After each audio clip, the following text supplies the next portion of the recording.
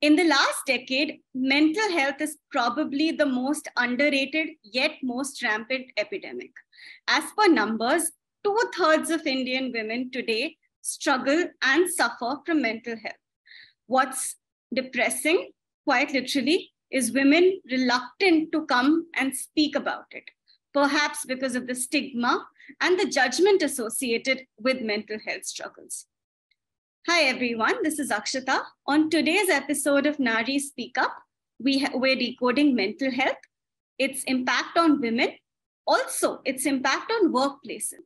5 very interesting women from different walks of life. Manveen, who's an author, Akshita Pandey, a counseling psychologist, Tenaz Cardoz, founder, Kind Hearts Brigade, Dr. Prajakta Patkar, consultant psychologist, and finally, Nidhi, co-founder, Nia Wellbeing, an enterprise that works towards creating a healthier and happier workplace.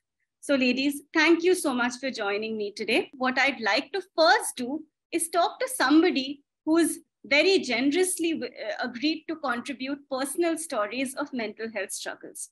Manveen, I know you've mentioned that you have faced issues. So I think it'll be great if you can share certain stories of your journey with mental health. And I'm sure everyone would be able to relate. Yeah, so over to you. And my journey with mental health actually started not with my own. It started with my dad. So my dad was suffering from depression. He was suffering from clinical depression. And his whole personality changed. He is like totally outgoing person, and we are like two daughters, but he will like sit with our friends, our girlfriends, and just talk like that. And he was like the most extrovert person that I knew growing up. Right. And as he entered into his late 60s, early 70s, this depression thing came in, and I just couldn't understand like why my father has changed so much. And to be honest, I was quite brash and rude about it when it was my father who was going through it. I was like, "Jao na therapist ke paas. How does it matter? Go, go." I was just pushing him. I was not listening to him. I was just pushing him.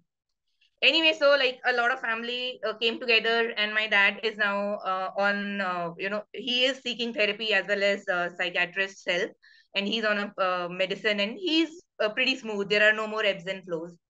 How does a person look like? The person who is suffering from depression, anxiety, or any other kind of mental health issues, they look just like us. Like we don't have like extra horns or anything that we look different, or like just like everybody is living their life and they have some parts that you don't know about. It's just like that. And my depression basically got diagnosed because I had a DNC, which is basically a procedure for miscarriage, like in 2020, while in pandemic. So I conceived, and then I had a miscarriage. And after the procedure, my gynae suggested, you should go for therapy. And I was like, what? Why? All that. Anyways, I talked to the therapist. Like, I just had a call with her, and like she told me something about postpartum depression. And I was like, because according to my therapist, like this thing was ongoing for like 3-4 years. And like the feeling of negativity, the feeling of I'm a loser, I am better dead than alive for everybody in the world. I know, like I'm laughing when I'm saying this, but like at that time it was like very real. Like every time when I wake up, the first thought in my mind was, "Oh shit, aaj nahi mari. Oh shit, aaj jeena padega."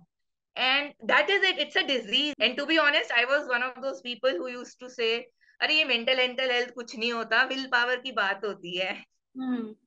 And literally about like 6 months back, I went to my psychiatrist because I had a relapse of clinical depression. And I literally cried in front of her and I said, "मैं तो brave लड़की हूँ. I am brave. Like how can I, have depression?" Like I'm telling you, this journey has been going for like 2-3 years right now. It started in pandemic, and still like I am not able to, I would say, believe that I have this thing, because the outer voices that say, Arey, you are weak if you are going to therapist or something of that sort. Whereas I believe like the toughest thing, and I said that in very beginning only, the toughest and the most brave thing that anybody can do is when they require, not like ऐसे ही उठ के चले जाओ, but when they require, go to a therapist, go to a psychiatrist, because it's just like a broken arm or a broken leg. Right. बस दिखता नहीं है बाहर से. Right, right. So I think thank you so much for sharing your story. I'm sure it wasn't very easy. I think a few points that you touched upon, which sort of bring me to my next part of my conversation. I think one thing that you spoke about, that people saying, Arey, you don't look like somebody who's depressed, right? I think this is something which a lot of people would say. And I think is that certain conditions which unfortunately are prevalent in women, right? So for example, postpartum depression is something we're finally perhaps getting ourselves to talk about today. I think the conversation is a lot more mainstream than it was a decade ago. So I think next I would like to talk to professionals in this space. And today we have not one, but two of them. We have Akshita, who's a counseling psychologist, and Dr. Prajakta Patkar, who is a consultant psychiatrist. So, as the professionals who have been practicing in this space for a while now, I'd really like to open out the floor to you and to understand why are certain conditions more prevalent in women, not just women-specific conditions, but mental health conditions in general.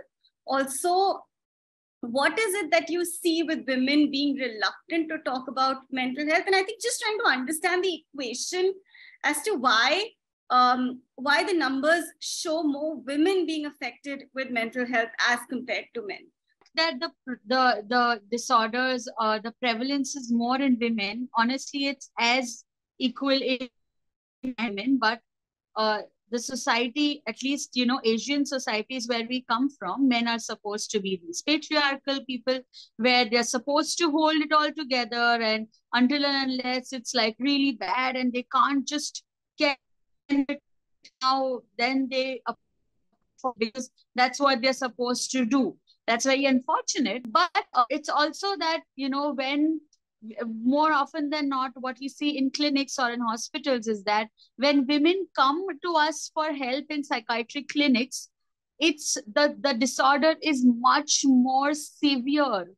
The severity is much more. The depression is much more. The anxiety is much more. Because if it's mild or moderate, they're just asked to deal with it. ठीक हो जाएगा. But just wait and watch. Let it go. If a male is that okay, I'm having anxiety, I'm feeling depressed, he doesn't have to think before actually approaching for help. And he has the access also, so he can just walk into a clinic while a woman can't. So most of that women, when they come to us for help, they are in the severe category, and now it's impossible for them to do the household chores. That is when they come to us. Just last week, I was seeing a woman who was having schizophrenia for the last 12 years, but she has two full-grown sons who are going to college, a husband who's going to office every day, but they never bothered taking her to a psychiatrist until she stopped working and cooking at home. So that's the unfortunate bit that we deal with. Right. Access to care is there, but access to women care is falls a little behind, even in big cities like Mumbai and Delhi. Right. So hence maybe it may seem that the cases are much more in. It's just that men probably have access to care faster and sooner, and no one would think twice before spending money on their medication or therapy. Which if a woman is spending 2K or 3K in a consult or for medications, it's a burden on the family. I think I'm really interested to hear what Akshita has to contribute on this topic. So in my experience, what I have also noticed in my practice is that men have just as much of a rich in emotional inner world as women do, but women are also socially either conditioned or allowed in a way to express and feel the full range of emotion. with men, you will see one of the things they present with the most is anger, which usually is the emotion that covers up a lot of other things that's going on, and that's almost the only emotion they're allowed or conditioned to express.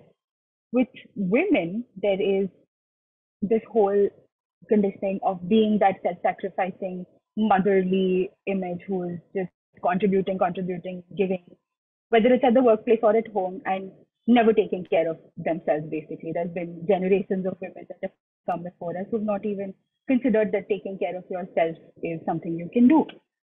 So here, why conditioning is something I speak of is because when we look beyond the gender binary and we see people assigned male at birth who present in a more feminine way growing up, they also experience and express the range of emotions that we would see typically cisgender women being able to express.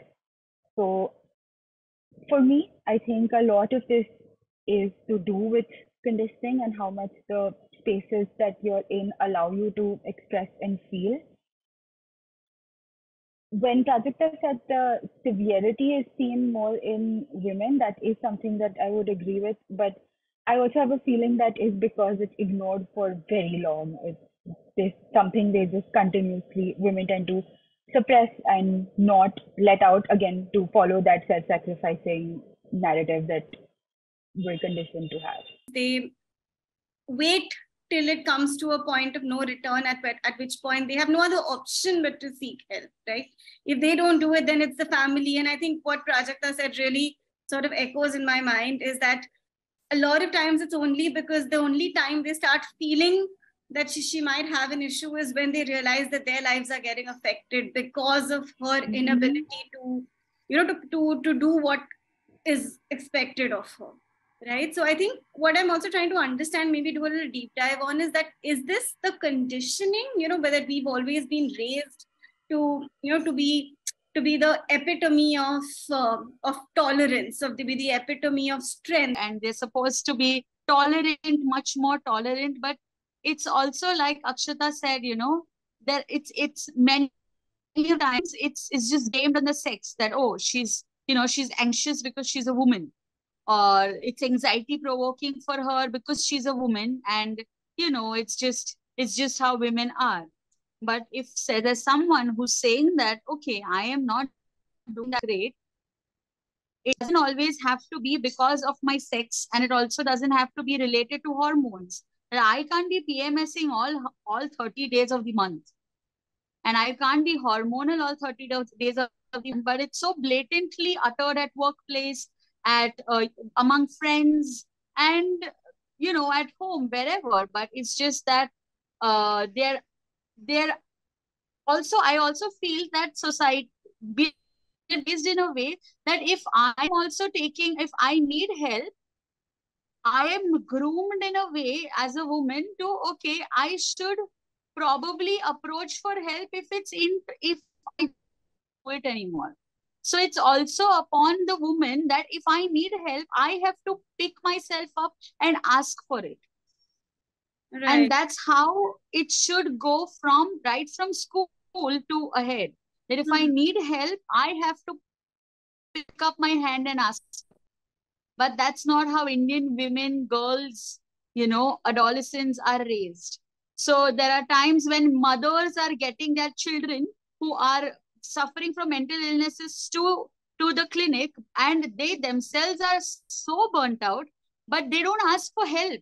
They're asking for their child, they're asking for their alcoholic husband, they're asking help for, their in-laws, but that's the last thought that comes to their mind is asking help for myself. And that is a narrative which we need to change among society, which is, although we keep harping about it, but. Right. I think, again, what we said, right? Women always being raised to put everybody before themselves and include, everyone before themselves, except themselves, right? So, yeah. So I think here I'd also like to bring in about your experience of working in this space and what you've seen. Thanks, Akshita. building on the points that you were mentioning, and Prajakta also mentioned about how women are groomed from the very childhood to be the epitome of like patience and tolerance and all that. I think one of the things, especially for anxiety, like I've talked to my friends, and this is coming from my personal experience and my friends' personal experience, that we often ignore the socio-cultural norms when we are talking about anxiety and stuff. I'll just give an example. For example, like if I have to venture out at night, I will obviously very anxious and I will be all like, this is not normal and char log kya kahenge. And this has happened with me, like even when I'm returning late, like people are looking at me with weird eyes. And a friend of mine who is suffering from a debilitating anxiety, she moved to Europe. She went to Netherlands, and like at 12 a.m. in the night, she was like biking and she called me. She was on the bicycle, and like she was so free, and like I was like, oh, I was surprised that she is the most anxious person. How is like she so chill that she's driving a bicycle? And then the things that she told me, like bicycles have separate lanes, so definitely a car can't run you over. Every 10 meters there's a street light, so you know that nothing will happen. There are CCTV cameras, and in general, the society itself is not like that. That oh, akeli ladki, and you start catcalling or or do all that thing. I think a lot of factors in India, which are like socio-cultural factors, also add upon to the baggage of women. Right, That's all I wanted to contribute. right, Thanks. right. No, absolutely. I think, and I think that's one thing which I think we hadn't thought about, is that a lot of times when we think of socio-cultural norms, they are to do with patriarchy and what is expected out of women in families. But I think what you also touched upon is even certain things as women's safety, right? Like that also becomes such a major stress point, which eventually accumulates and leads to issues in your overall health. So I think now I want to talk to Tanaz, because you're also running an organization, and I'm sure you work with a lot of people also. And I want to hear a little bit about the equation between women and mental health. Over to you. All right. So thank you so much for inviting me here. Is basically, I try to make kindness more accessible, because I feel like there's this huge notion about what kindness should be, and it gets very overwhelming for a lot of people.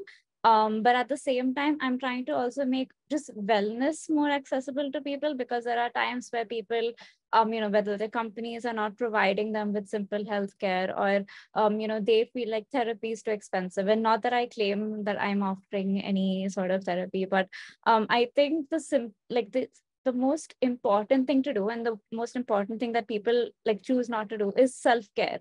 A lot of things that were mentioned, people put other people before they put themselves, and a lot of that again has to do with patriarchy and things like that. I run like a sort of support group, which is basically where people come together, and because it's a very it's not an intimidating space, I give people 5 minutes to speak about what they want to speak about. And like a very so it's funny, because a very overarching theme is always patriarchy. People are sad at home. They are sad that they feel like they can't take care of their kids. They feel like they're they have issues with in-laws and things like that. And I think a lot of these people need a space to vent, but they don't have the opportunity, or they don't have the options to do that. So with my work, it's mostly about just making self-kindness more accessible, or just kindness more accessible through like workshops and products and this.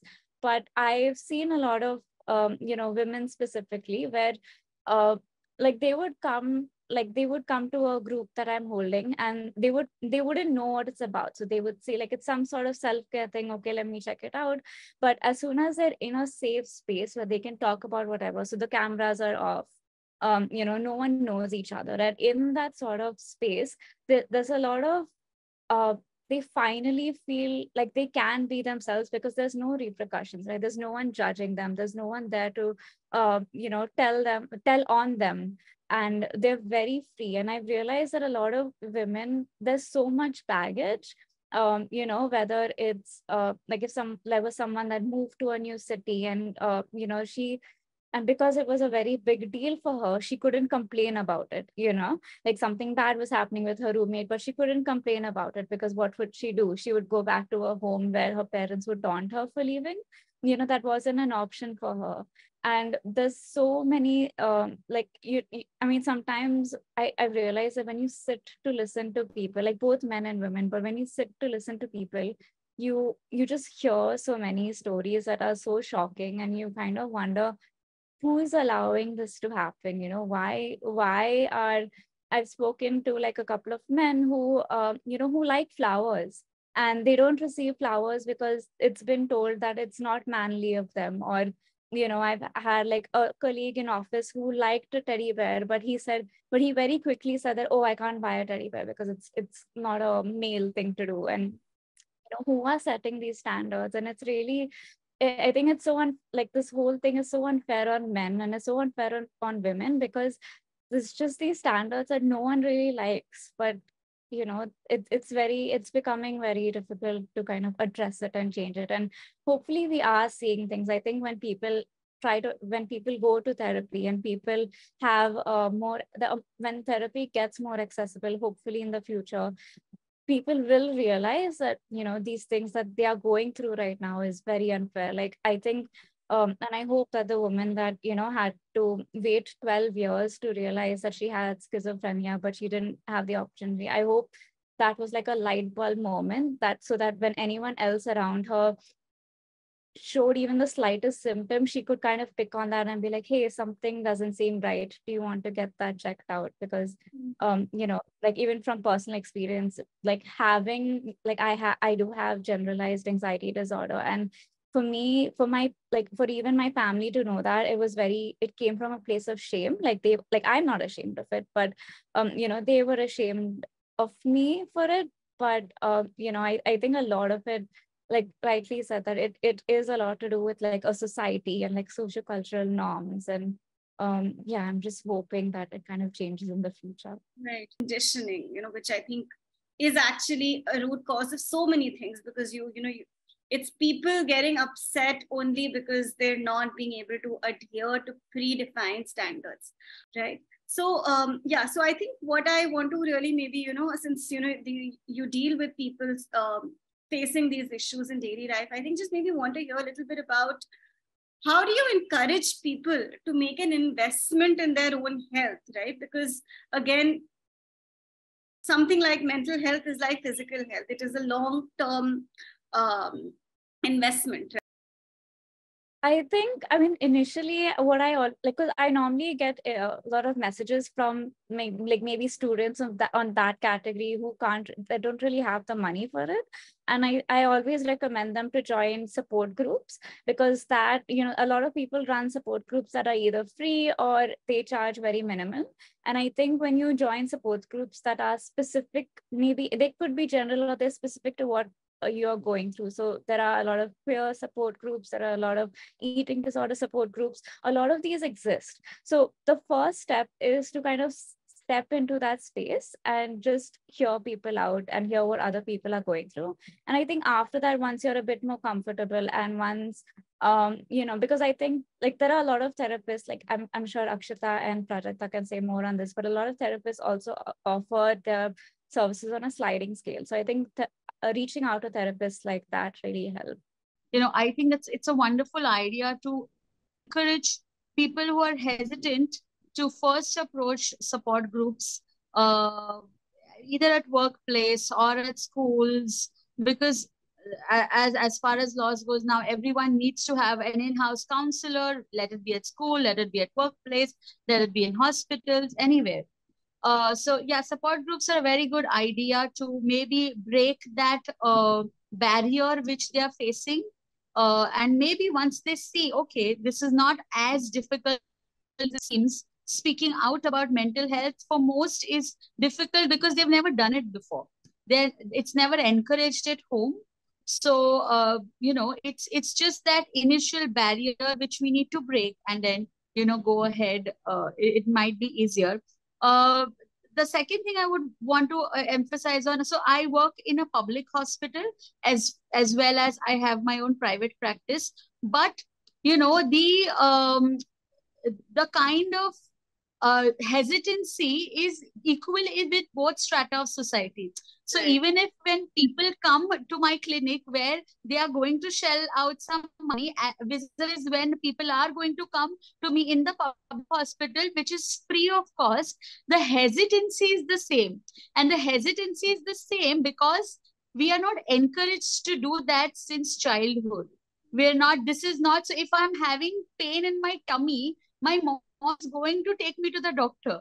But if I am not sleeping well, or if I'm feeling, I'm feeling sad or upset, my mom or my dad are not going to take me to the hospital, because that's not what I am going to speak out aloud about it, that okay, mom, I'm not, or dad, I'm not feeling all that well inside me, as in not in a particular part, but just in my mind I'm not feeling well. So if we need to do that. Right. Got it. Yeah.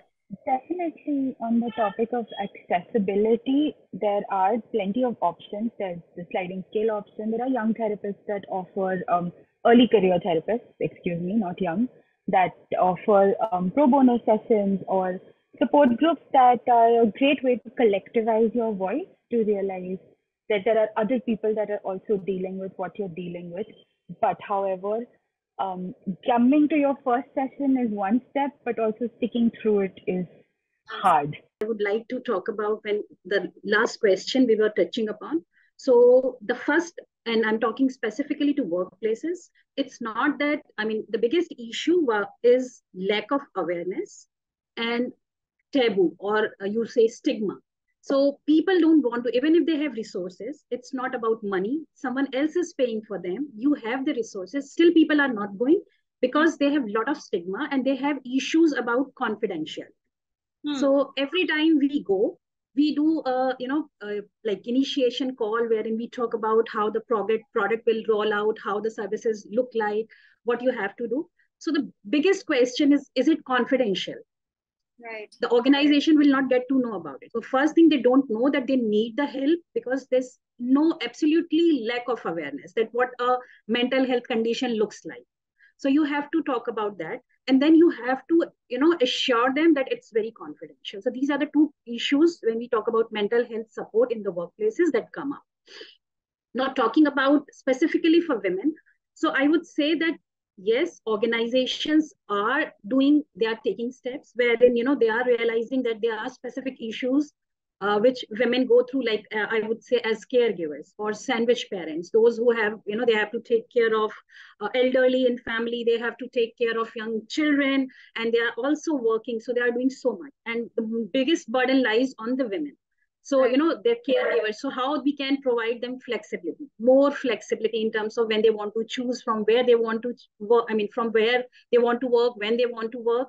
So those kind of things. And specific leaves, like there can be self-care days or mental health care days. Also, they are allowing in addition to, period leaves or, maternity leaves benefits they get. But still, again, I say that people, though I know the organization is offering, still women are struggling with this issue, whether I should take this leave, whether I should say that, I need this period leave, or I need this. Will that kind of, put me in a difficult position as an employee? So, that has to change. That still has to change. So organizations are doing, they are aware of, and they are offering. Some of them are surely offering support, like we talk about PTSD. So offering support for them. Or, mid-career support, like, when, menopause. So, that at that stage also, they go through a lot and they may need support. So organizations are realizing and they want to offer help. The biggest issue is that how do we kind of take away that, issue where I don't want to talk about it. I feel that my career progression will be basically basis this, maybe it can be hampered. So that needs to be talked about a lot. And if we talk about mental health in the workplaces, so awareness, lot of awareness, and also at that supervisor levels or manager level, we have to bring in that, we have to give that training that they know that how they should identify if someone in their team is going through something, and what should they be doing? How should they be talking? Because generally what happens when you go to someone and say that, I am burned out, I am just going through a lot. and your manager or your peers tell you that, okay, you just don't think about it, you're thinking too much about it, just don't think about it, everything will be fine. And that's the worst thing you can tell someone. You are invalidating their experience, you are invalidating what they're going through. So the big thing is that how do we kind of bring this awareness, how do we provide this training? So that's what I think, that you have to work on different levels, and it's not just for women, for everyone. So I think maybe what you're saying, and I think it's so true, that what we need is more empathetic workplaces, right? Workplaces which understand that today, if you're for a woman who's going through to menopause, there is of course a physical element of what's happening, but the mental side is so strong. So that I just wanted to add that even if the company does offer it, I think there's a lot of training that needs to go to employees as well, where you say that this is safe, we will not come to know about it, and this is a resource, because we believe that you do need the mental support. And of course there's enough research that says that companies benefit from productive employees, but just from just being more empathetic and being empathetic leaders, where like you say, if leaders recognize that their employees are that then the best employee is not performing their best, there's certainly something that's wrong. So if when companies have these systems in place where we have mental health support, why don't you try out a session with a counselor? I think that sort of education from an employer is really important. Right. Exactly. So Tanaz, that's the thing, that we don't have to just provide the support or resources. We also have to work on training people and bring that awareness, and tell them that it's okay, go out, use the support being provided to you. That's very, very important. Like I mentioned earlier, accessing support is one thing, but systemically being able to sustain receiving that support is a different thing. So frustrations around this became very obvious post-pandemic, when certain changes which could have been made very easily, like just switching to work from home, which would allow so many more women to enter the workforce, was done so easily when other people needed it done and the world demanded it. And there are studies about how mostly women have been affected once most companies have gone back out of work from home situations. And this was actually pointed out by a client of mine who was just so frustrated. They were like, they could do it when the world needed it, but now I have to leave my kids at home and go. Earlier, I could just nurse my child, take care of another thing, look after my ailing mother-in-law, and be in a meeting all at the same time and get all three things done. Like you said, we work 3 shifts. So now, since post-pandemic, most offices have gone back. These frustrations are becoming around accessibility. These frustrations are becoming more clear to people. Right. Okay. So I think, in interest of time, this almost, brings us to the end of the conversation. But I think one question I really, I'm burning to sort of ask everybody, because I think one thing that each one of you have mentioned is conditioning. Is, somebody maybe 15 years ago, not 15, sorry, somebody a few decades ago has set certain rules which we're expected to live by. And when that doesn't happen, what comes is this feeling of self-defeat. What comes is this feeling of comparison. Obviously, social media does not help either, because you constantly feel you're pitted against 1 million other people who are doing so much better than you in every sphere. And I think added to that is a very strong element of judgment, which unfortunately seems to be a recurring theme in our society, maybe more than a few others, right? So I think what I'm really wanting to hit at is one thing that, we've been able to establish through conversations with each one of you, is that conditioning and patriarchy, or maybe even conditioning even more, is in some way a root cause for all of this, right? So how do we and of course, this is not something that will happen overnight. A mindset takes very long to change. Evolution takes really long. So how is it that, we can start from where we are to break this conditioning, or to, tell people that it's okay, you do not have to be this version of perfect. How is it that, we can, especially if it's coming in way of your mental health. So how is it that, we can encourage people to work themselves to better mental health purely by breaking preset conditioning rules? So I think that, this might be a little funny, but I think the only way to counter conditioning is with conditioning. So, while you do have a lot of conversations about how women are supposed to be here, if you have equal or even more conversations about how women can do anything, or how therapy is good and how mental health is important, that does equal. Talking about it right from childhood, that if I have pain physically and to talk about it, बेटा कहाँ पे दर्द हो रहा है बताइए. So similarly, making it normal that if I am doing unwell mentally, I need to talk about it. And so say suppose I need leave today. Times that people don't want to tell me I'm not feeling well, I'm feeling unwell mentally, and hence I don't want to come to work, or I can't come to work. But instead they end up saying, oh, maybe I have some other physical disorder. If we start by saying that, okay, I'm not feeling well mentally, maybe, and that's normal. My boss shouldn't frown upon it. I need a day off because I'm not doing well, but not physically I'm well. So I think normalizing talking about it right since childhood, at home, at workplace, is like a first step. Right. And also, I would like to add to that, okay, normalizing the talk around mental health is very important, creating that awareness. But also, we have to look at, as how we are bringing up our kids. What kind of conditioning are we giving? Like, why? Because you are a woman, you have to look certain way, you have to be fair, or you have to be doing that. Or even if you chose to be a career woman, sole responsibility of taking or running a household lies with you. Why can't it be that the other person can, your partner can take care of that if you want to do this? I mean, it is your choice. Or even if you don't want to be a career woman, whatever you want to do. So I mean, there should be many options to be. It should not be that you have to be this way. So this conditioning has to go. While we are talking about this normalization, so that conditioning for everything has to go. Anyone can do anything, whatever they want, or they can be whichever way. And this is also right. That is also right. So maybe we have to talk about a lot about that also. The meme which said culture is nothing but peer pressure from ancestors. And I think that is something which is very true. Like, especially for me, when I say I spend my whole life, like not whole life, like I'm 35. So I spent most of my life thinking, I should do, the way my parents did it, or my grandparents did it, or the stories I heard about uncles and aunties doing it. When I had my niece, like my sister had a daughter, and when I had her for the first time, it was like a light bulb moment for me. And it was like we definitely can't change the past, and we definitely can't change the elder generation, but we can definitely focus on the younger generation who are like coming along, and not pass on our traumas to them, and try to self-heal, and give them better guidance on how to be happy, how to feel your emotions, or how to deal with your emotions. I think that is it for me. Thanks.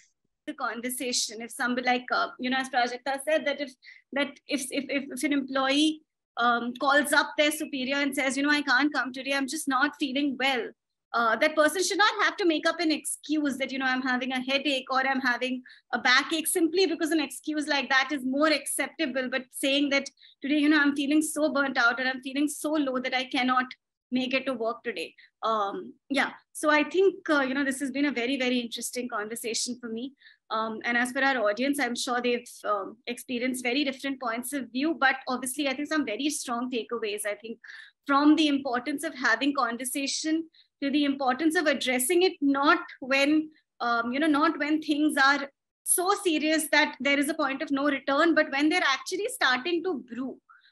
Thirdly, of course, being more empathetic as family members, as employers, as employees, right? Because at any given point, so many of us are in positions of power, not just power, but positions where we can actually impact other people's lives.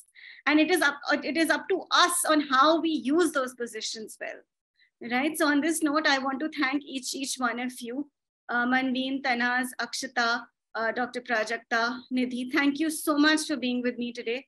I know you have so many better things to do on a Saturday evening, but just the fact that you chose to take out time for this speaks volumes.